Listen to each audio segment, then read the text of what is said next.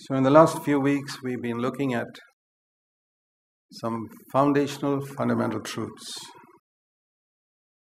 Things that we first preached when we started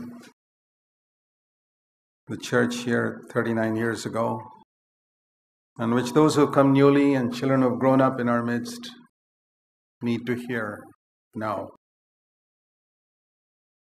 One of the things that we emphasized right from the beginning was the second side of the Great Commission, which was not being emphasized mostly in Christendom. So I just want to show that to you. After Jesus rose up from the dead, he gave his disciples what is commonly known in Christendom as the Great Commission. That was to go into all the world and do something. Up till then, he had told his disciples only to go to Israel, never to go outside Israel. And that's in Matthew chapter 10. And he gave them certain rules there, like don't take any money, don't take a second pair of clothes, etc. But when he told them to go into all the world, he even told them to take a sword. Imagine. Not to fight with people, but to protect yourself from others. And he said, now you need to take some money with you, unlike the olden days. So the commission was changed. In Matthew 10, he told them to go and heal the sick, cleanse the lepers, raise the dead. Now, some people still go back to Matthew 10 because there's a tendency in Christendom to live in the old covenant. Just like Jesus said, after tasting the new wine, they say the old is better. It was the end of Luke chapter 5. And I have found the vast majority of Christians, the vast majority, I would say 90%, don't have a clue that the old covenant has been abolished. Not the Old Testament, not the 39 books of the Bible, that's very much the Bible, but the old covenant, the rules and laws God gave, and everything connected with the old covenant. Matthew chapter 10 was there. And then after Jesus rose from the dead, this is the commission he gave. Mark chapter 16.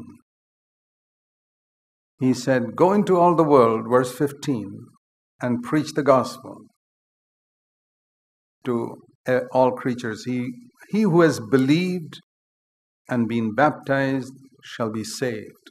So there we see, he's talking about bringing people to salvation from the wrath of God and from the penalty of sin.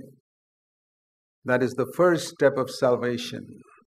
Salvation from the power of sin comes later, but from the wrath of God and the penalty of sin, because we have sinned, they need to believe and be baptized.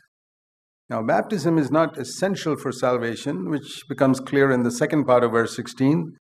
But he who does not believe will be condemned. He doesn't say he who does not get baptized. So there is a difference. We need to read scripture carefully. Then we won't go wrong. That's another problem with most Christians. 90% of Christians I've met do not read the Bible exactly. And sometimes when I point out that to them, I say, boy, I never saw that. Yeah, you never saw it because you read the Bible too fast. Read the Bible slowly.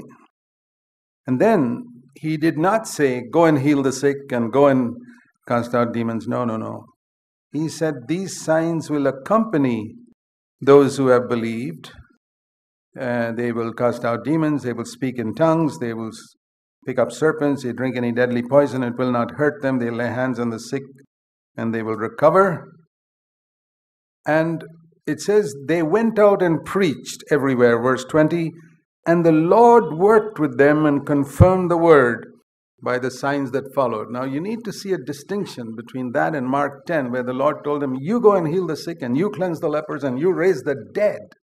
But here it says, you go and preach the gospel and bring people to salvation, and I will do these signs to confirm your word. And that is so necessary when you go into areas where, remember, they were going into areas where there were idol worshippers and people who knew nothing about Jesus. And those things happen even today. Wherever people go to new areas to preach the gospel to those who don't know the name of Jesus, even today the Lord confirms His word with signs following, with casting out demons and healing the sick, and it happens. Because you can think how in a country like India, you go to some village where nobody's ever heard the name of Jesus. They don't even know who He is. They never heard the Bible. They don't have a Bible in their language. Maybe the whole village is full of non-Christians who probably worshipped idols or animists who worship evil spirits. And you go and tell them about Jesus Christ. You say, we've never heard of Him. You take the Bible, it's just like another book. It's like storybooks they've read or books of their religion.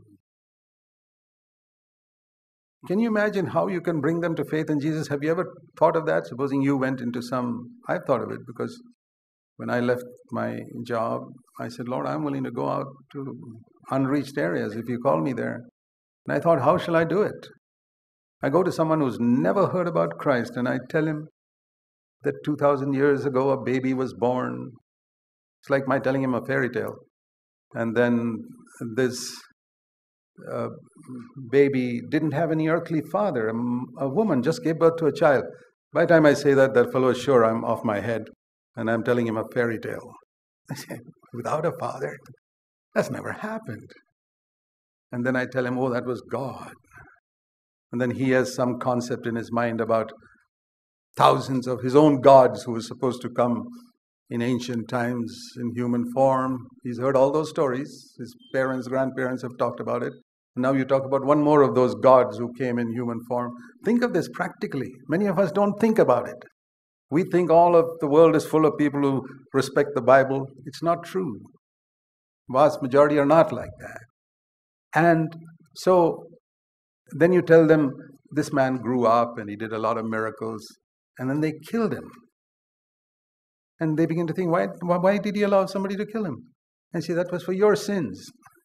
He's absolutely sure I'm off my head now. That for his sin, somebody died 2,000 years ago. And then I say, 3 days later, he came out from the dead. He's convinced. This is a nutcase. Have you ever thought how difficult it is to get people to believe the gospel? But then, when you're finished, you say, this Jesus is alive. Bring your demon-possessed people, whom all your gods could not cure. And I will show you in the name of Jesus how that person gets delivered. And they come to faith. Bring your sick people. The Bible says, the effective, fervent prayer of a righteous man avails much.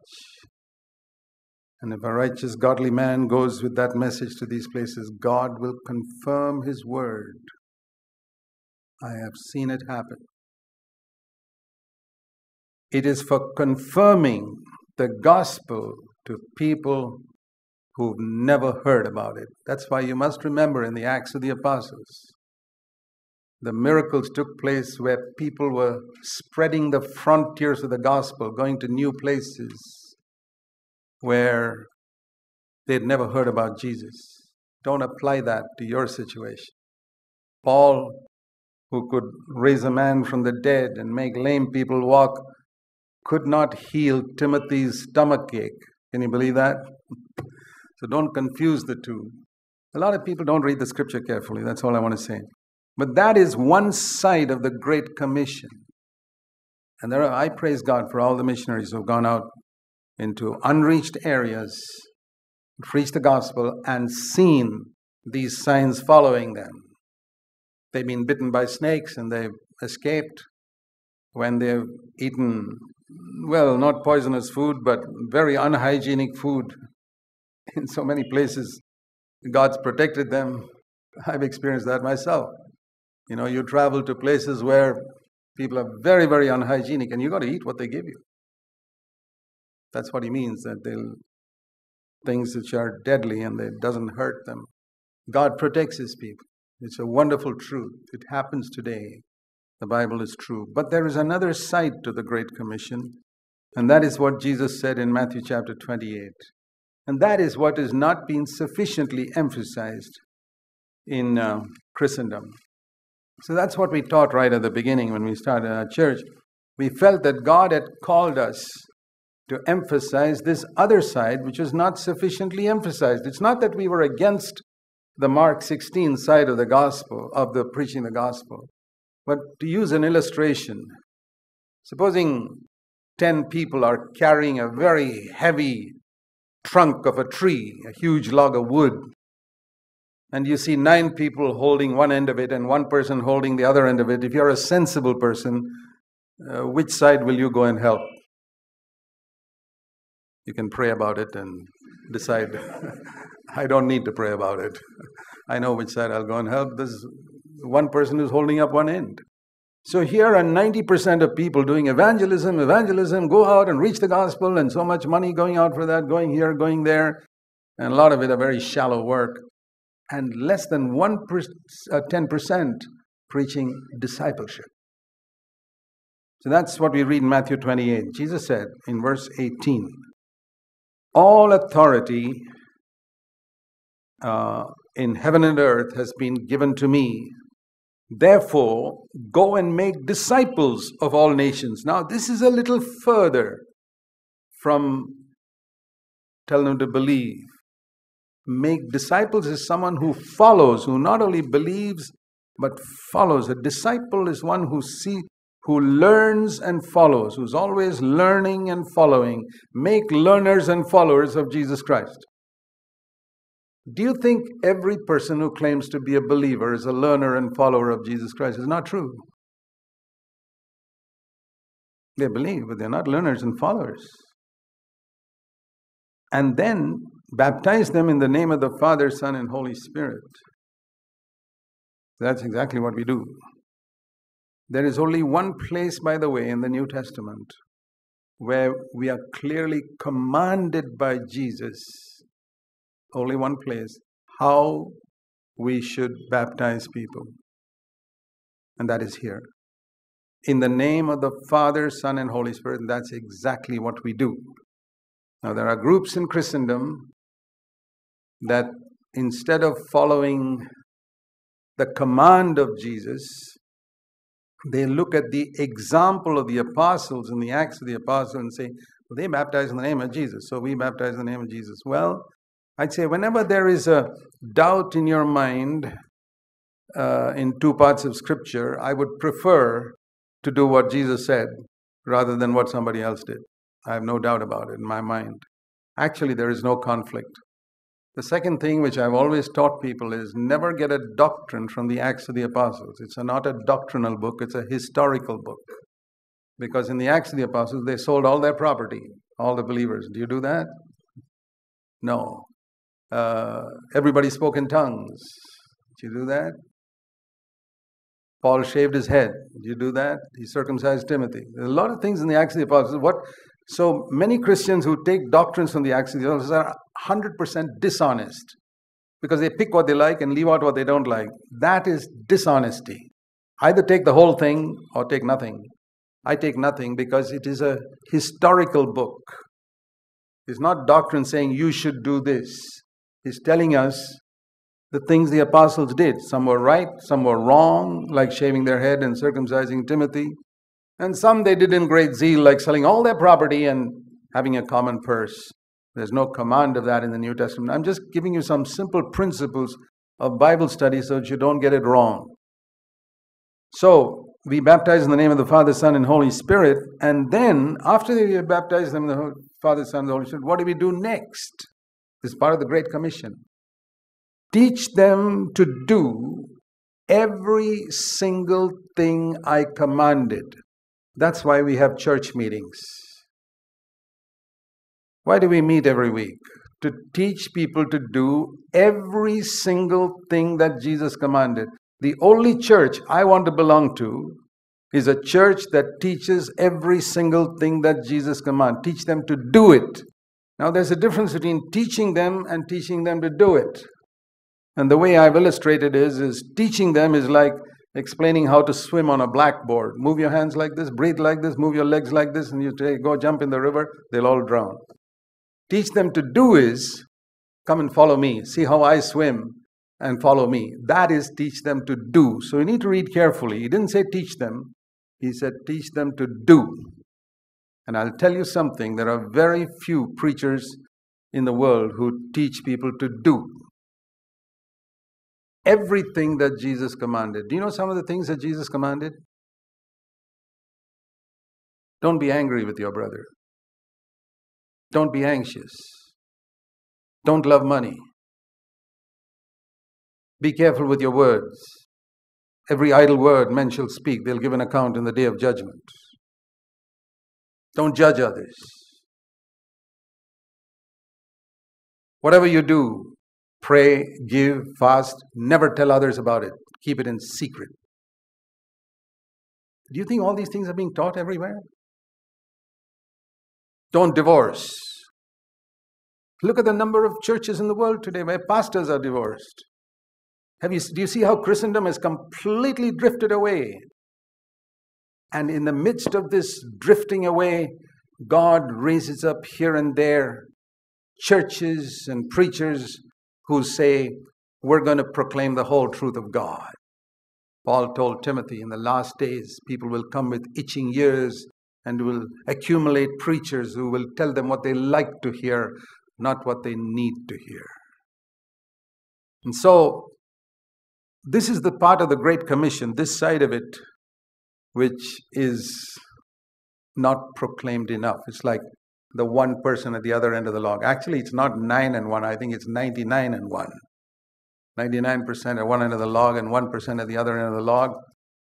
And that's why around the world, God raises up preachers and churches to proclaim this which is not proclaimed. You know, if you read the Old Testament, you read that God would suddenly raise up a prophet in Israel. Why was the prophet unpopular? Every prophet was unpopular. Do you know that? You know what Stephen told the priests who were great scholars of the Old Testament in Acts chapter 7? He said, name one prophet whom your fathers did not persecute. They could not name one. Every single prophet in the Old Testament was persecuted. And every single true prophet in the history of Christianity has been opposed and hounded and called a heretic and a cult leader and every devil and every imaginable name, because that's the way the devil tries to prevent people from listening to a message that will change their lives. So, God has always got his witness.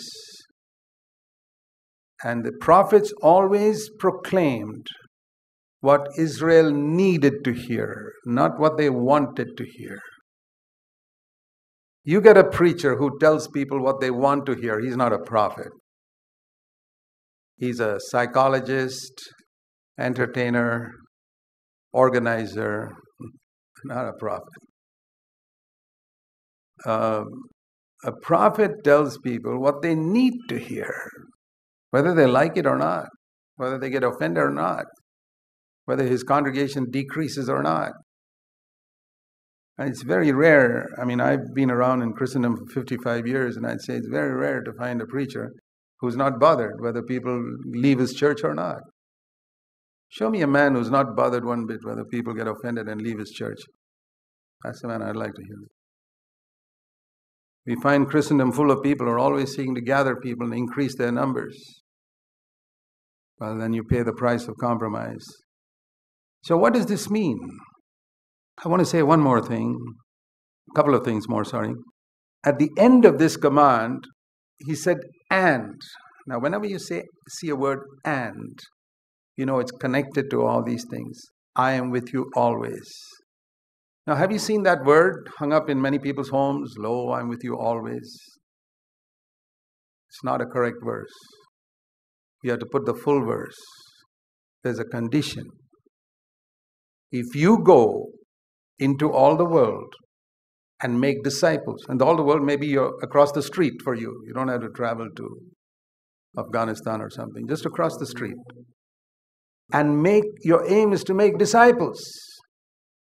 If you have a home meeting in your house, praise the Lord, but make disciples. Don't just entertain them with Bible studies and get a name for yourself. Make disciples and baptize them in the name of Father, Son, and Holy Spirit. None of all this ecumenical, well, let's accept the believers who baptize children. No, sorry.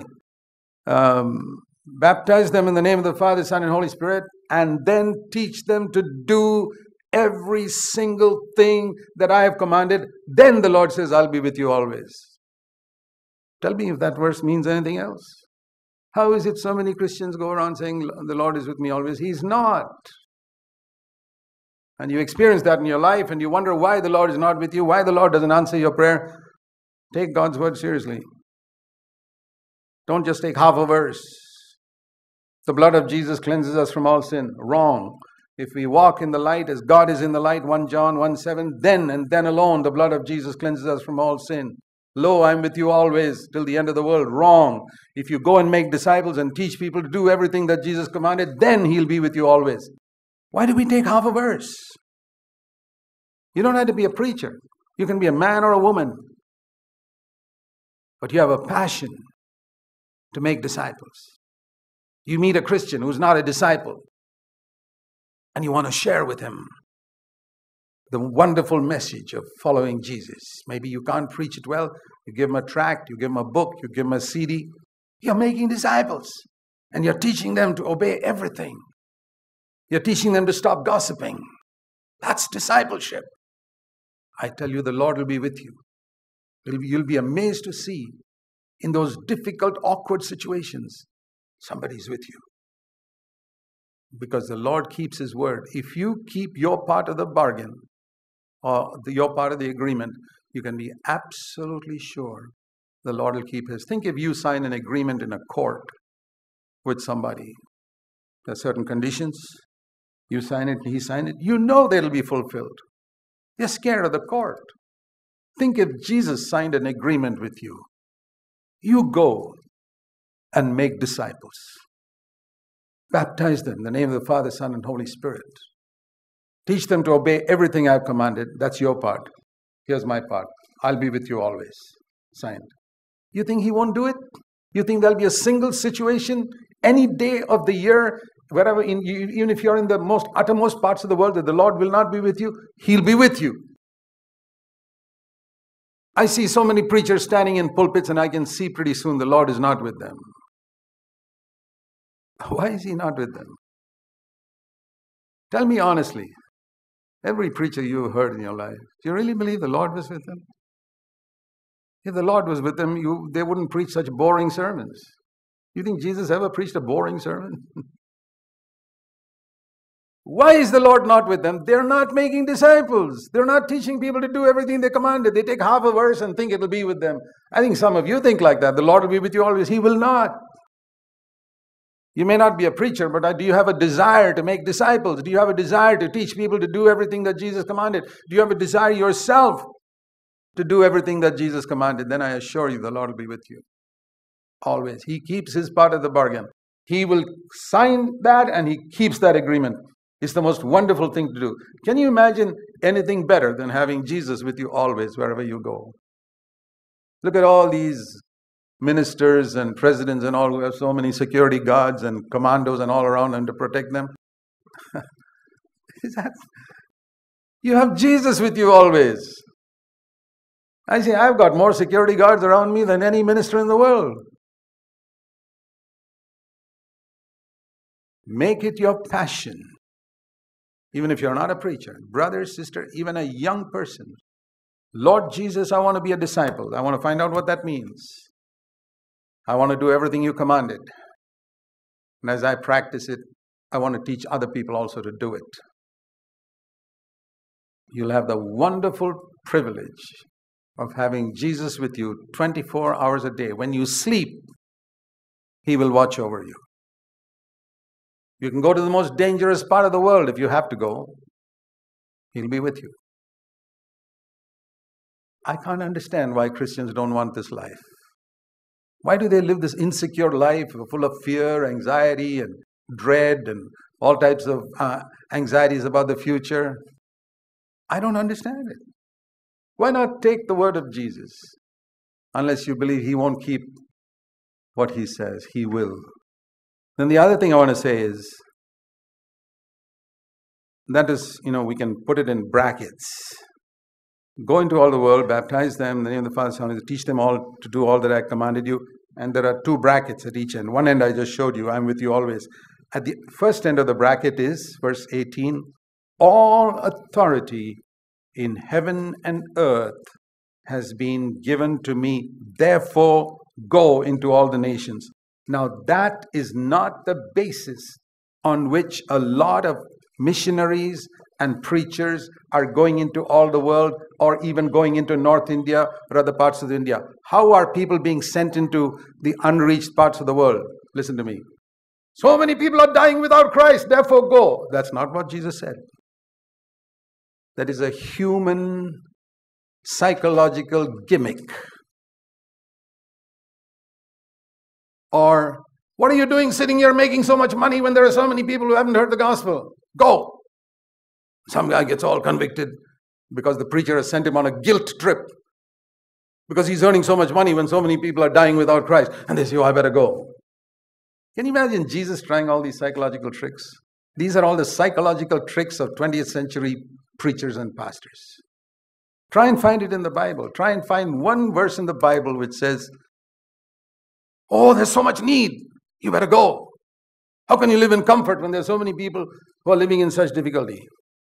You never find Jesus speaking that type of rubbish.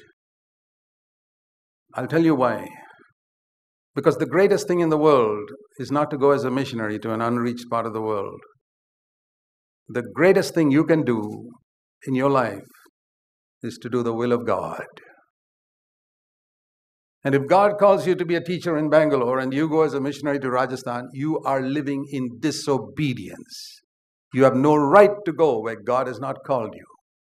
You can't join the army and say, I'd like to go in such and such a place. I'd like to go to Kashmir and fight against Pakistan. Sorry. They say, you got to go where we tell you to go. Not where your adventurous spirit tells you to go. This is the reason for the shallowness of so much of missionary work I've seen in India, across this land. People have come who have not become disciples themselves. Don't make disciples. They have a spirit of adventure, maybe a spirit of sacrifice. That won't do. It's obedience. To obey is better than sacrifice. Have you read that verse? 1 Samuel 15:22. The Lord told, Samuel told King Saul, God doesn't want all your sacrifices, King Saul. He wants your obedience, because to obey is better than sacrifice. I'm just telling you some things which a lot of people don't. So on what basis should we go then? All authority in heaven and earth has been given to me, therefore go.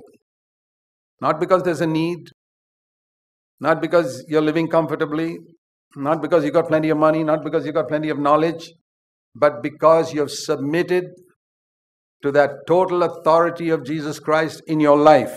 Have you done that? Then he'll tell you to go.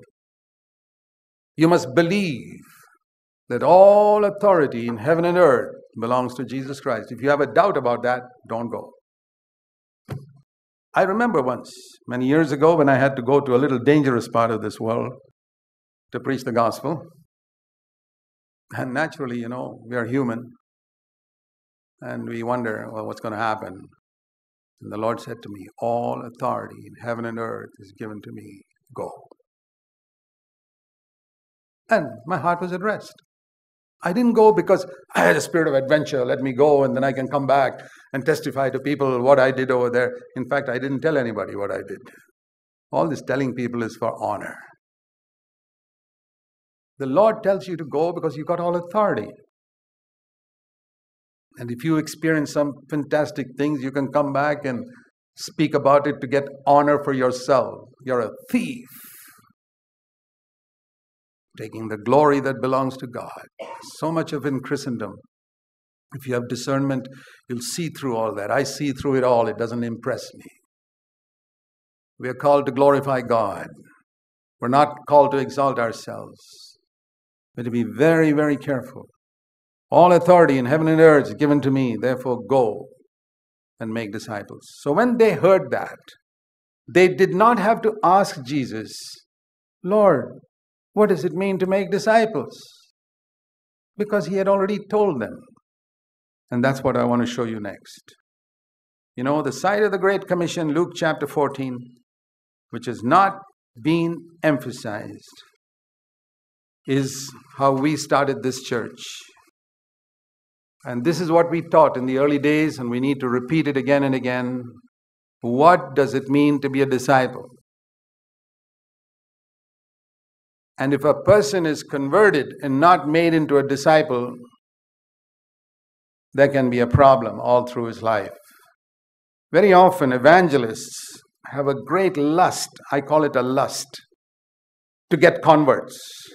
They want to take photographs, they want to take videos to show people how many people were converted, particularly these Americans who come here to have big crusades and take videos, because only if they show the videos back home, they'll be able to collect more money for their monthly salary and to support their organizations. They have to show. Supposing they don't show any videos and don't send any reports, where will they get the money from? This is the type of deception going on in Christendom. Do you find Paul going around doing that? No. If you do something for God, keep it secret. Don't advertise it in order to get money or honor. That's touching the glory of God, and that's why the mighty power of God is withdrawn from such people. I've seen it. So, we see here that Jesus, from Luke 14:25, saw a huge crowd. Now today, if a preacher sees a huge crowd, he knows it's time to take an offering. But that's not what Jesus thought of when he saw a huge crowd. He didn't get his disciples to take bags now, or buckets nowadays. No, he thought, wow, these people need to hear the truth. What an opportunity. 10,000 people. God, I can tell them the truth. He never took a collection.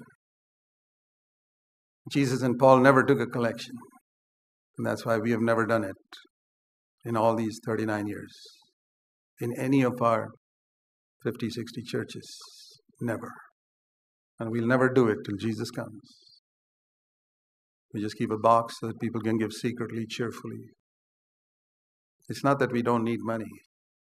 We need a lot of money, particularly for our internet ministry and many other things.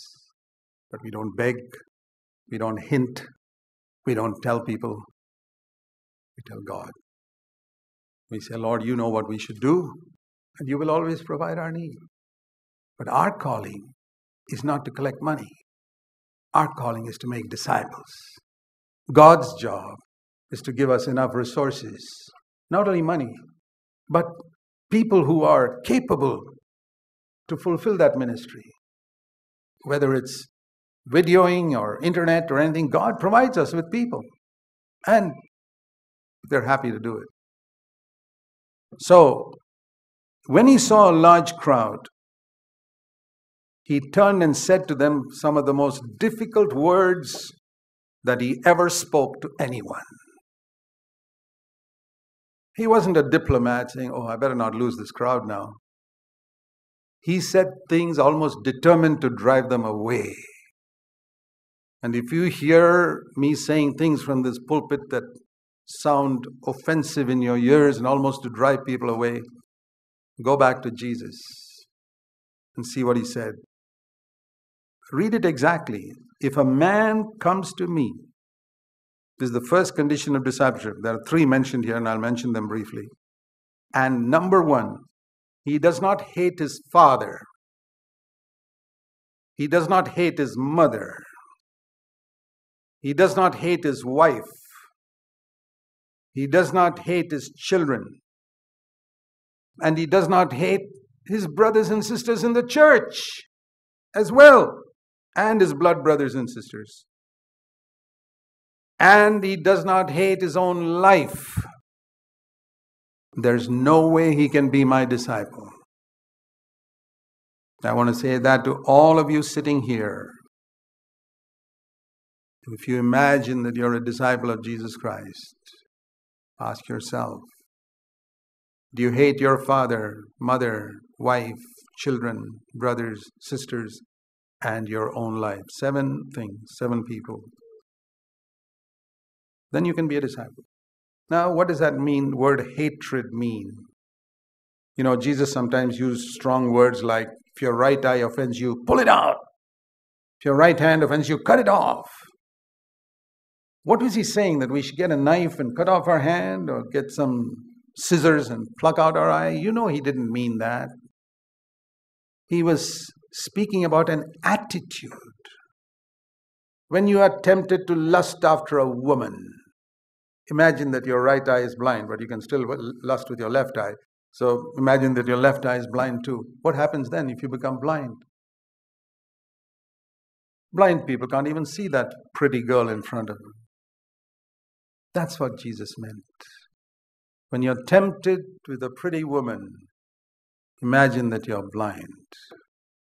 Or in other words, turn your eyes away, whether it's on the computer or a magazine or anywhere. That's what he meant. When you're tempted to sin with your hands in something sexual, imagine that your arms are amputated. What do you do then? And in the same way here, what did he mean by hatred? We need to understand. And the way I've understood it is this. You cannot hate your father and mother properly unless you have obeyed the old covenant commandment first to honor your father and mother. Jesus said in Mark chapter 7, these are the words of Jesus. I want to show you both. You know, we must compare scripture with scripture. It is written, hate your father and mother. It is also written in the words of Jesus, honor your father and mother. Then we understand the balance. Mark chapter 7. Jesus was saying in Mark chapter 7, verse 8, you neglect the commandment of God to hold your tradition. Mark chapter 7, verse 9, you're experts at setting aside the commandment of God to keep your tradition. For example, Moses said, now remember, this is Jesus teaching, honor your father and your mother. And see how seriously he said it? If you speak evil of your father and mother, you should be killed.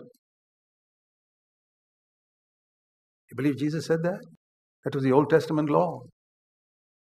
Do you speak evil of your father and mother? I hope not. Under the Old Testament law, you should be killed. Those are the words of Jesus. Have you read it?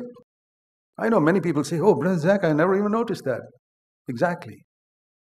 Read the scriptures slowly. He who speaks evil of father and mother must be put to death.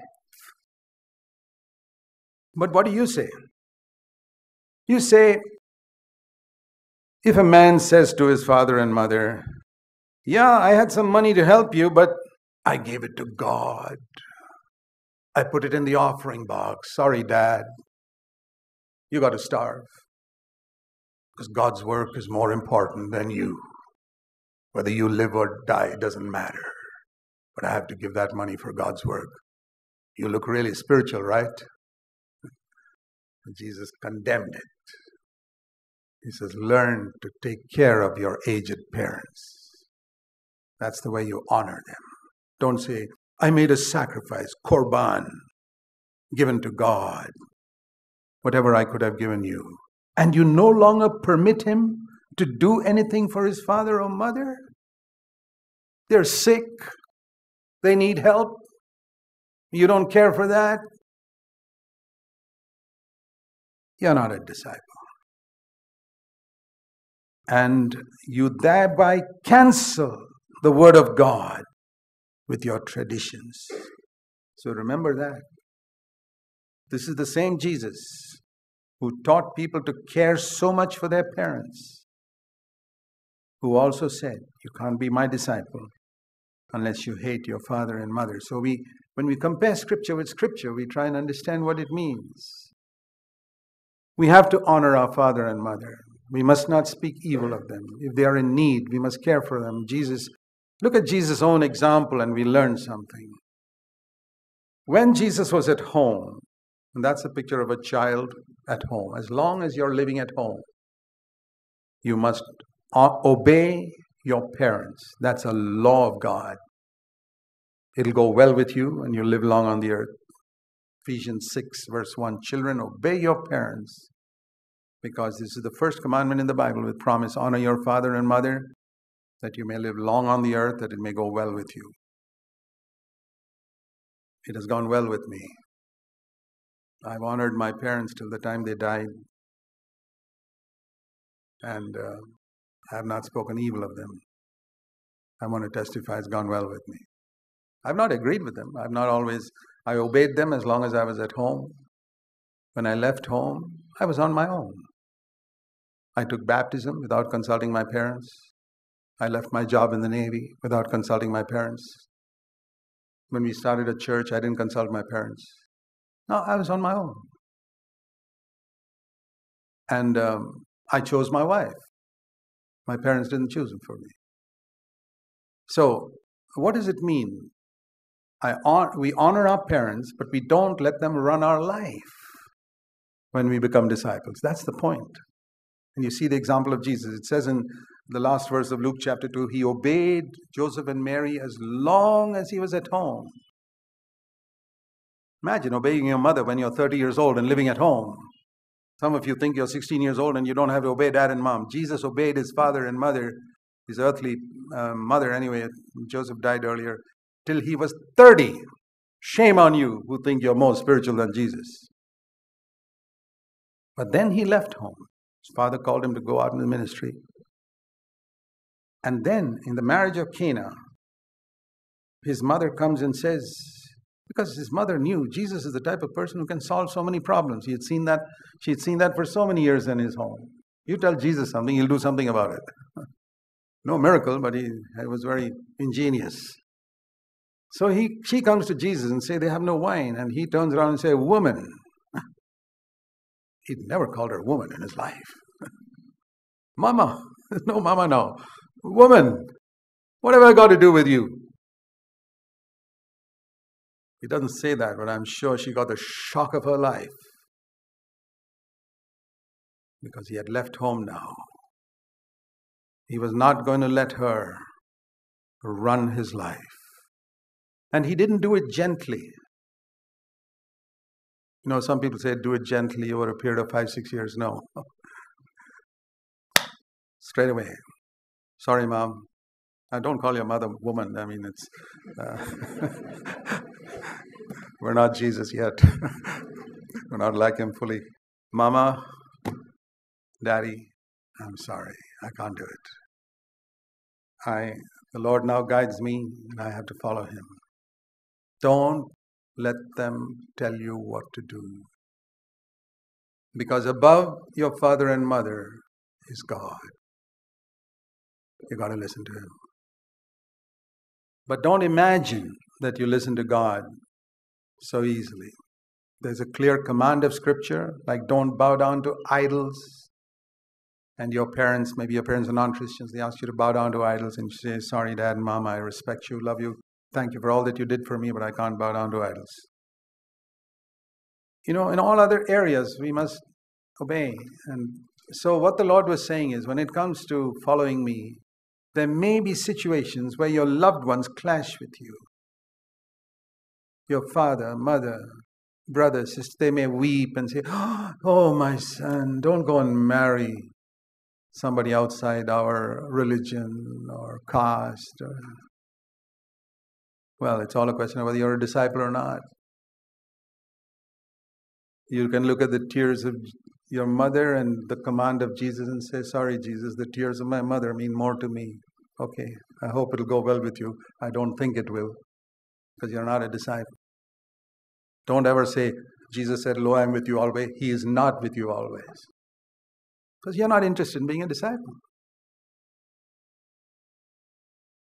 So, I'm not saying we should deliberately hurt our parents. But if something they say clashes with God's word, particularly you young people, when it comes to marriage. The Bible says you should not be unequally yoked with unbelievers. It's very important to find an equal yoke with people who are of the same mind spiritually. Don't let so many people, so many are interested in the same language, same culture. That's okay. I'm not against that. Good. But above all, the same spiritual level. Much more important than I'm preaching what I practice, preaching what I taught my children to practice when it came to their marriage. Same spiritual level. Everything else secondary. So in other areas too, if you find God calls you to do something, and you're very clear, consult with godly older people, and then your parents tell you something else. Love them, respect them. Say, Dad and Mom, I'm sorry, I got to obey God. But then you see Jesus at the end of his life, and hanging on the cross, he forgets his own suffering and cares for his mother. You know, he's got 4 younger brothers and 2 sisters. They could care for his mother, but they were not believers. So he tells his mother's sister's son, John. John and James were his cousins. So he tells mother, look at John. He's going to be your son from now on. And John, that's your mother. And he sent her to the house of her nephew and not to the home of her 4 sons and 2 daughters. See how strongly Jesus believed the disciples were more close to him than his own blood relatives. I see that at the cross. Yeah, these are the lessons that changed my life. That the disciples of Jesus, I don't mean everybody who attends CFC, because I don't believe everybody who attends CFC is a disciple. I don't see evidence of it in their life. Many of them seek their own. They like nice messages, they come here.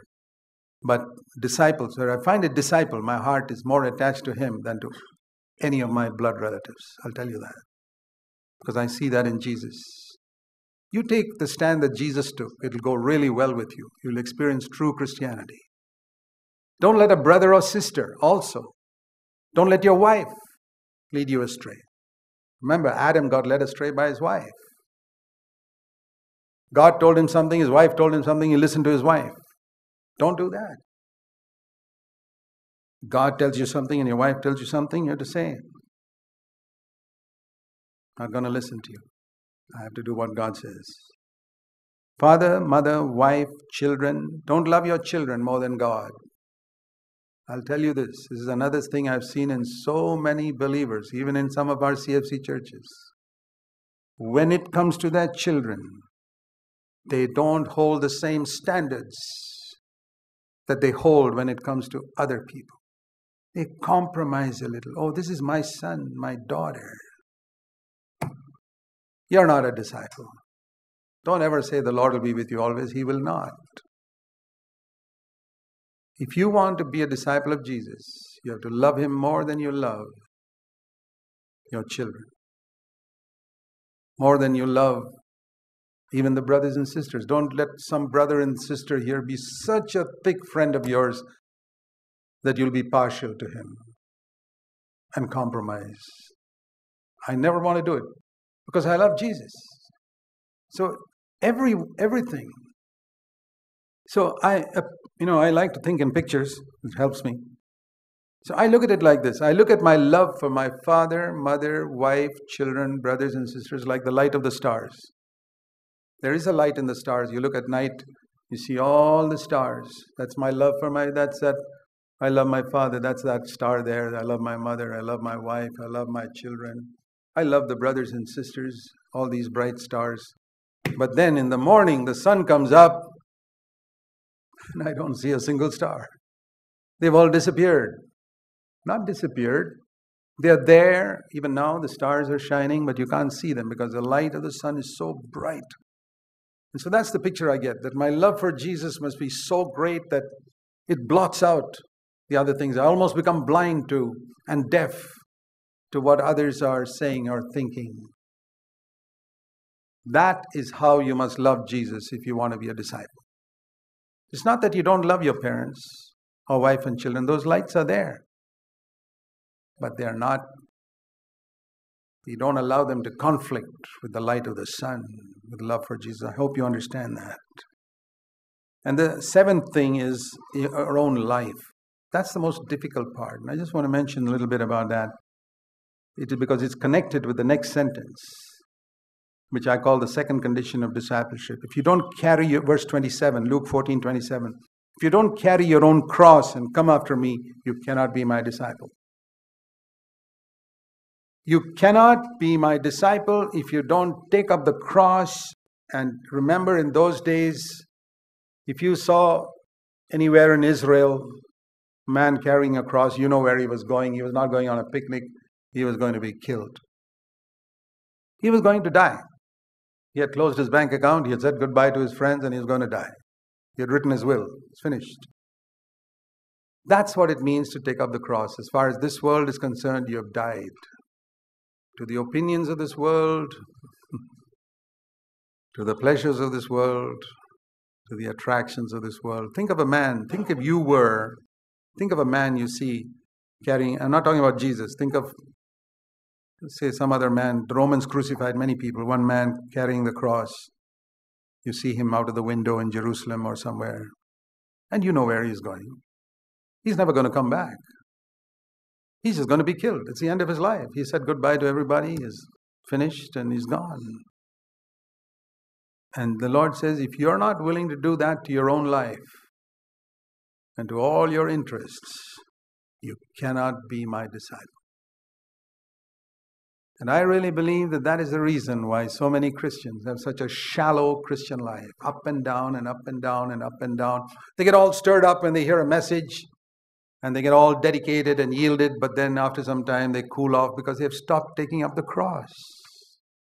They're not willing to die. You know, Paul said in Galatians 6 in verse 14, he said, God forbid that I should ever glory except in the cross. Galatians 6:14. Except in the cross of our Lord Jesus Christ, through which the world has been crucified to me, and I have been crucified to the world. That means, like the Living Bible says, now I have as little interest in this world and its opinion as a dead man has.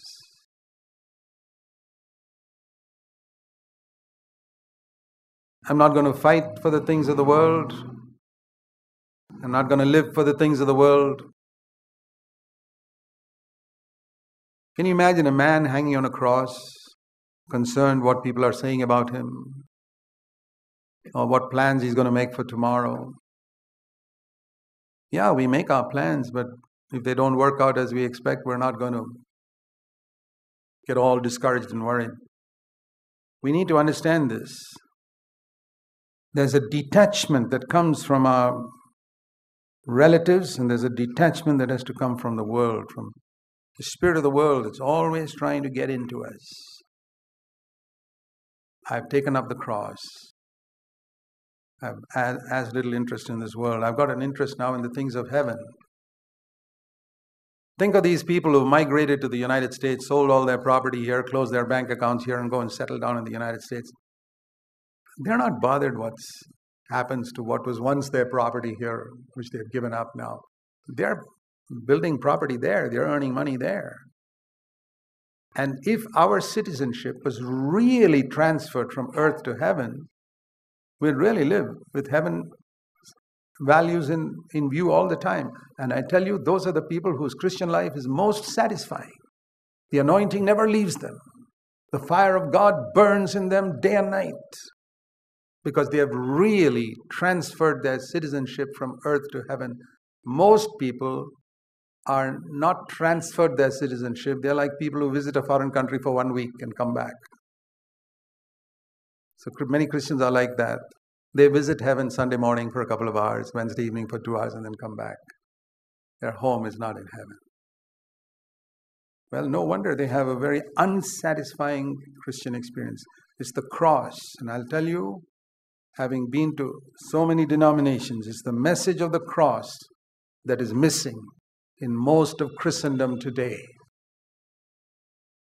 Not the cross where Jesus died, everybody likes to hear that, but the cross where you're supposed to die with him.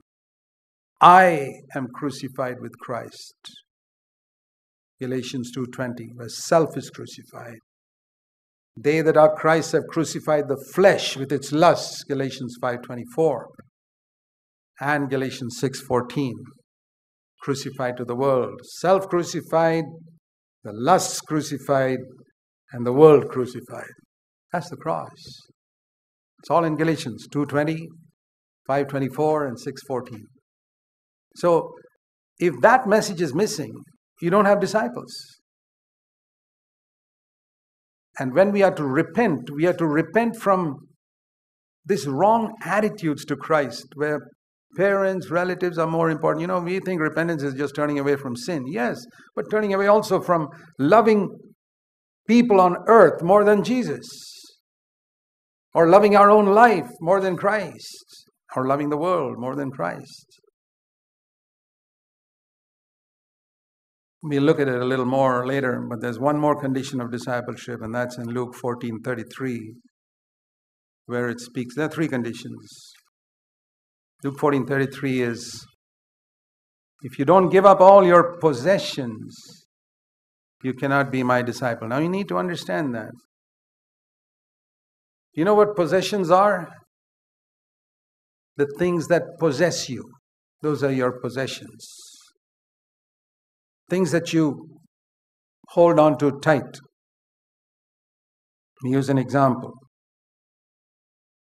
Here, if these are my possessions, earthly, I hold it like that, it's possession. And I hold it with an open palm. I have them.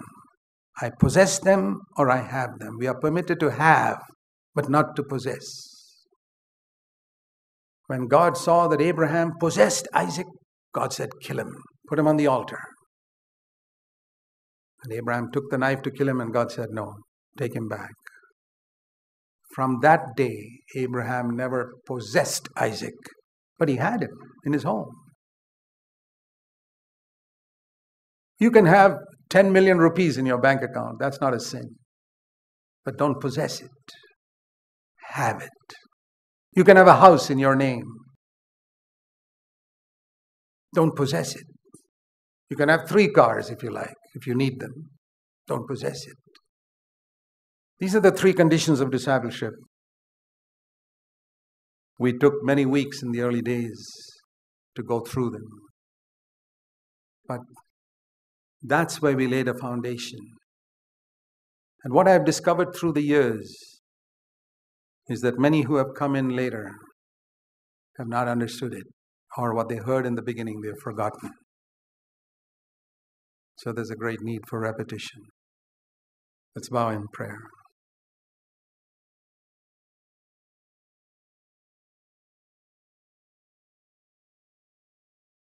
The Word of God is never meant to condemn us. There is no condemnation in the church. There's no discouragement in the church. The Word of God in the church is always with this invitation from God.